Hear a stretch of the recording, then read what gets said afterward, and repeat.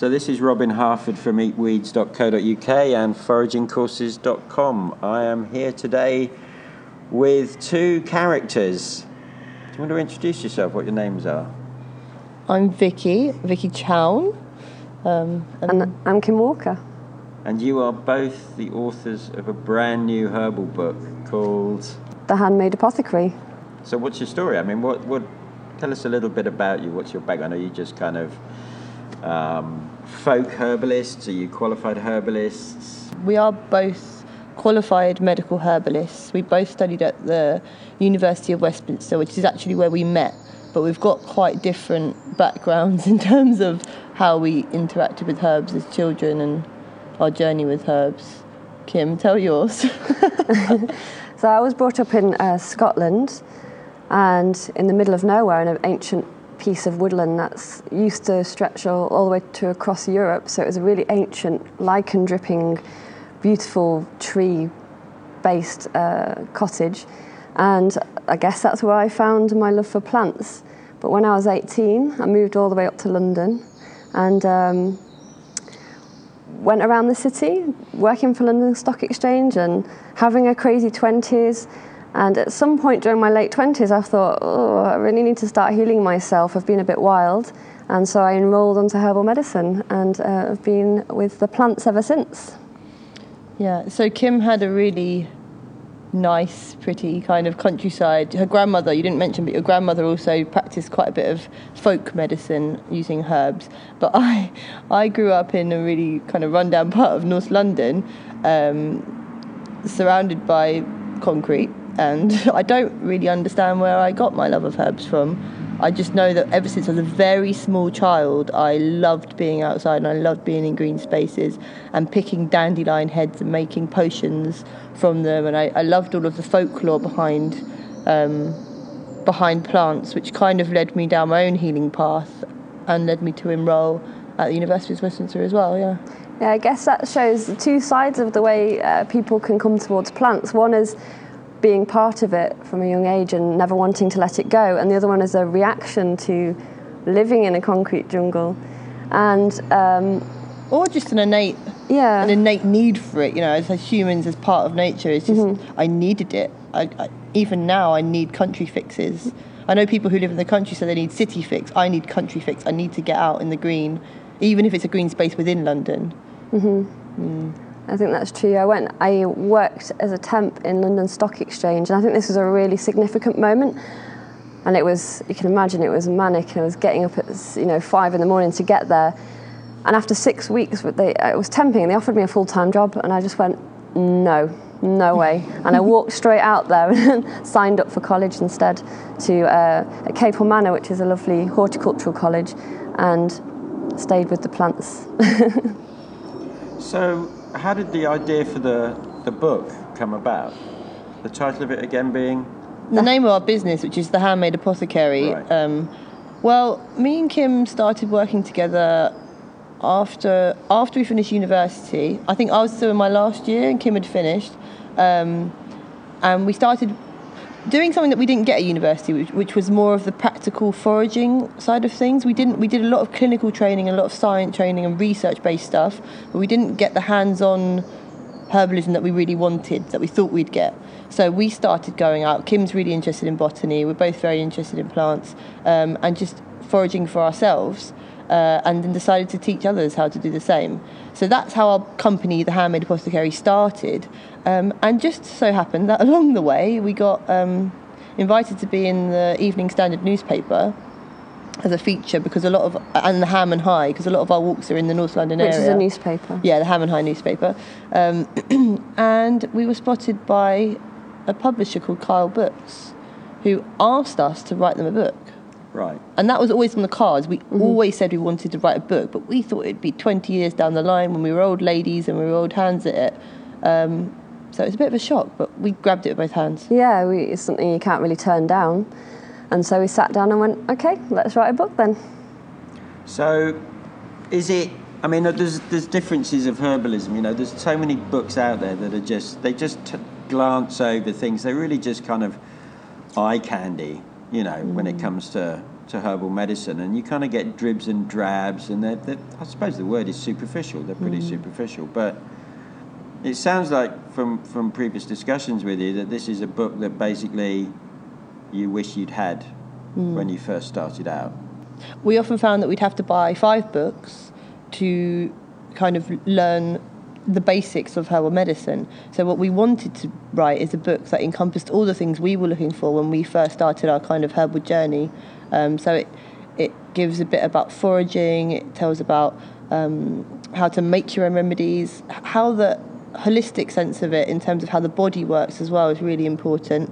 But it doesn't just touch on it. We do go in depth. It's a 60,000 word book. But it's also very pretty. So we managed to get this we're quite proud of the balance there. A lot of people say it's really beautiful. It could be a coffee table book, but it's got the information in there too. So don't be fooled by the pretty pictures. It does have a hell of a lot of meaty stuff in there. Yeah, we had a fantastic photographer who was just totally on point about everything. Every time we turned up with plants, she'd put them on the table, we'd work with it, and it would just work out. Her name was Sarah Cuttle. And we also had an amazing editor who managed to somehow put everything we wrote in those 60,000 words in a pretty order and fit with a picture, and that's a really hard thing to do. Yeah. So yeah, very lucky for that. So how many plants do you cover in the book? I think it's 80 something. Oh, really? At least that. Wow. But we've also got, we should know the answer to that, but we've got culinary herbs as well. Okay. So, and then also there's herbs that are kind of popped into a recipe but don't necessarily have a full monologue on them. Yeah. So, monograph, sorry, not monologue. Is it? Yeah. We probably counted at the beginning, but since then we've took out and put in, and we haven't actually sat down and counted, but it must be 80 to 100. It's a hell of a lot. Wild and lots of wild plants that you can find in your local environment, and also ones you can grow at home, including urban environments as well, which is quite important. And ones that you can find in the supermarket. Funny enough, because what we wanted to do is make sure it was accessible. Yeah. So all of the plants that we covered, even things like garlic and ginger. Okay, you're probably not going to grow that at home. Maybe garlic, not so much ginger, but you can use them from the supermarket to help a cold or a bacterial infection, for instance. So they're readily available to gather. I mean, some of the ones that you go out and forage for, are they kind of harder? Are they more kind of, they're not like, you can't just pop into a herbal depository and pick them up. They are ones that you'd have to actually go out and gather? No, not at all. I think we've mainly chosen ones that, we're writing it to make it accessible to all sorts. So even if you don't have time to forage, very often, if you did want some herb, you should be able to get them from a local herbalist as well, or from a herb shop. But they are also available for foraging. So another thing that we did was emphasise how to store and prepare your herbs, so that you can go and do one day of foraging and collect maybe 5 plants and store them in such a way that you can use them throughout the year. So, for instance, elderberry cordial, you can make that into a mixture with sugar, which preserves it, and you can use that you can keep that for easily a year in the cupboard, and it can be used for any kind of immune problems. So when you have a cough or a cold, or if your immune system's feeling a bit low, it can be used for so many things. So yeah. So a lot of herbal books are, I've got a sniffle and a snot cold, so I can go and take yarrow or something. You could use yarrow. But you seem to be approaching it, this word holistic. So what does that mean? Because a lot of people with a perception of herbal medicine, one, they can often confuse it with homeopathy. Yeah. And also they see medicinal plants as like a pharmaceutical drug. So I've got a headache, so I'll go and take an aspirin. But medicinal plants they kind of can work in a symptomatic way, kind of what I call crash medicine. Yep.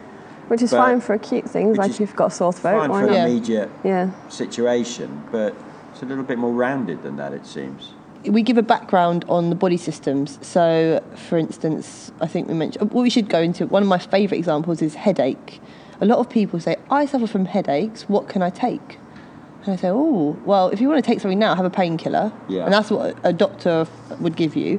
But actually, as a holistic therapist, if we sit down, normally I give a first consultation will be an hour even up to 2, we sit down and we go through everything. We look at your lifestyle, your family history, your all of your body systems. And it could be due to the fact that you have too much stress at work, you're sitting in a funny posture, you've got neck tension, you've got high blood pressure, it could be digestive issues. So there are so many things that could contribute to you having a headache, and taking a painkiller will take away the pain, but it won't necessarily heal a long-term problem of headaches. Yeah. You want to find out, maybe you have inflammatory bowel disease and it's affecting your headaches. Maybe that's what we need to fix first. So that's the idea of holism.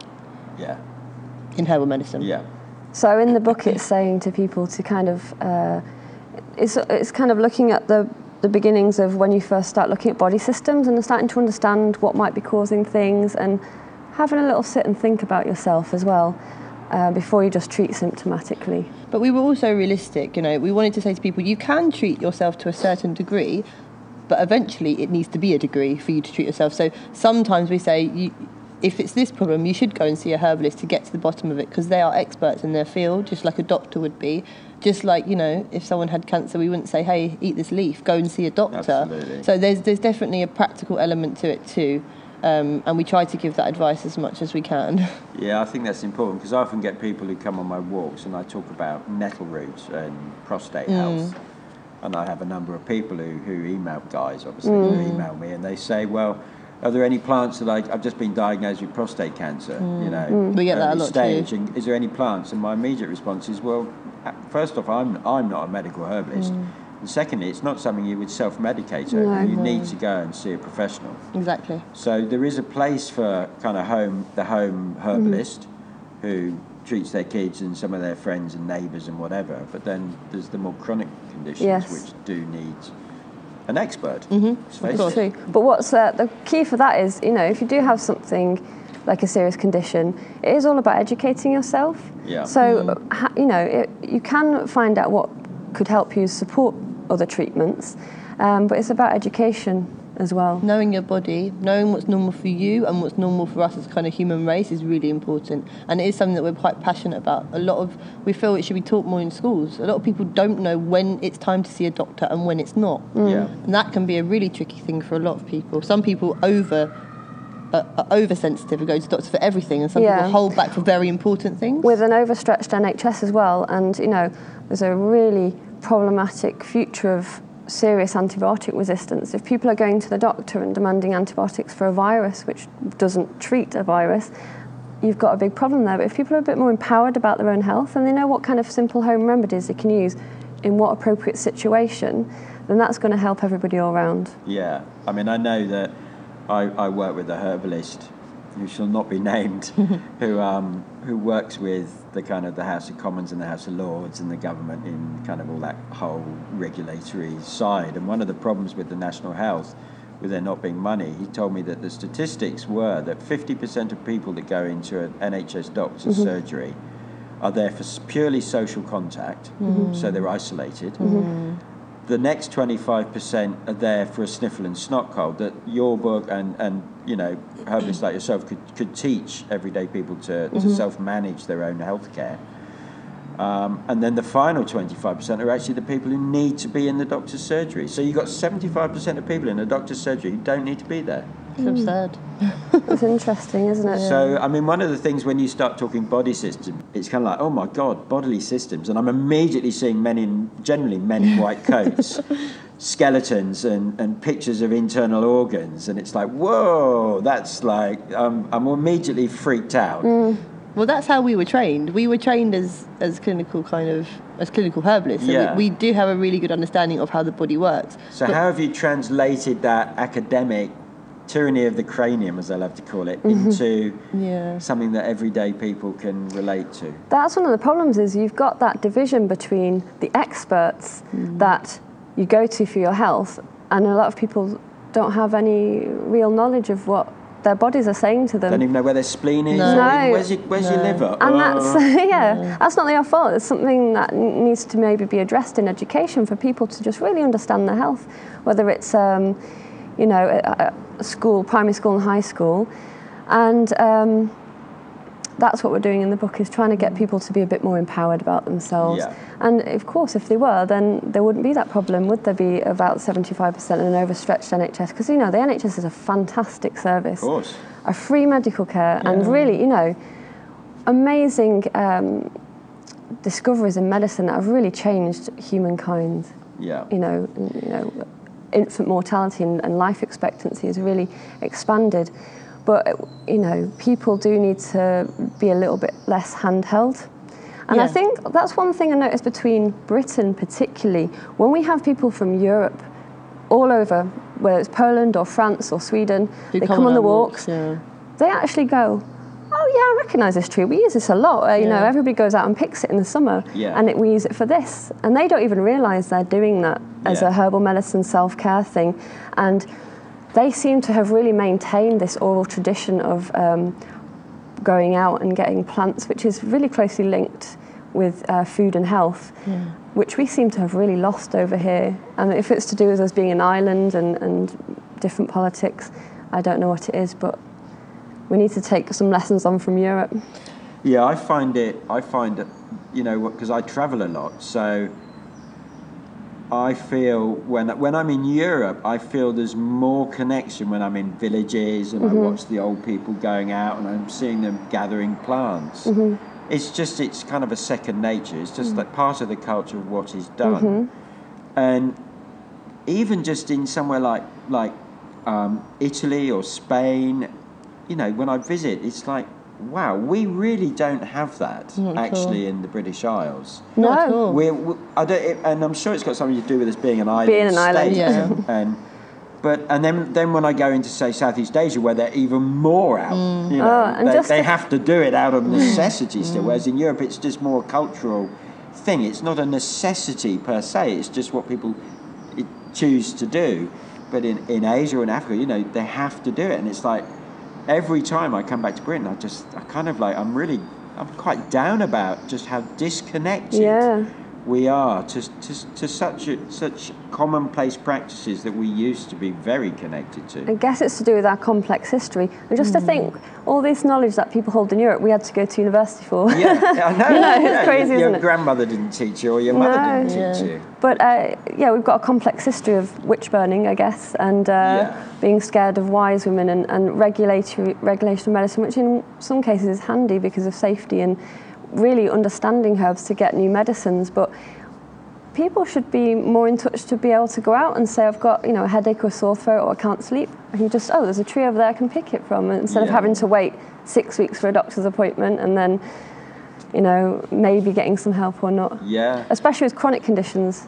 There's not a great deal of success that people find for things like PMS and period pains over time, except maybe painkiller, or other things like autoimmune diseases. I mean, there are great treatments, but sometimes the best experts on this are the patients themselves. Yeah. And herbal medicine really works very well with kind of conditions supporting. There are some real areas where herbal medicine really excels, and it really, the immune system, as you said, lots of hormonal issues. Gynecology. Because herbs have this amazing way, not all herbs, but a lot of herbs have this amazing way of being synergistic in the body, and they kind of just go in and do their thing, and the mechanisms sometimes aren't even fully understood by science, even though they've been well studied. They just go in and balance. So for instance, hawthorn, which is a flower that's out now, we use it for blood pressure, and I was going to say high blood pressure, but it's actually regulatory. So it goes in. If you've got high blood pressure, it can lower it, and if you've got low blood pressure, it can raise it. I feel like ginseng in that sense. Amazing. Isn't it? It's an adaptogen. We call it adaptogen. Yeah. So it adapts the body. It adapts the body state to what it needs. Yeah. And it's just unbelievable how that works. And stuff that's very sensitive, like the immune system and like the hormonal system. Whereas, so say you had polycystic ovaries syndrome, the doctor would probably put you on a pill that suppressed all of your natural hormones and gave you some extras, which can cause havoc. And it can help a lot of women's symptoms, but as soon as you come off the pill, you're back to square one, especially if you want to conceive. You're back to square one and you can have lots of problems. But there are herbs that can really, really balance that out for you and actually work to getting your body into a much better state of being. And that's something that is very difficult to learn. It took, I don't know about you, Kim, but it took me years of university to realise that was how herbs worked, and just to kind of sit back and relax and trust them a bit.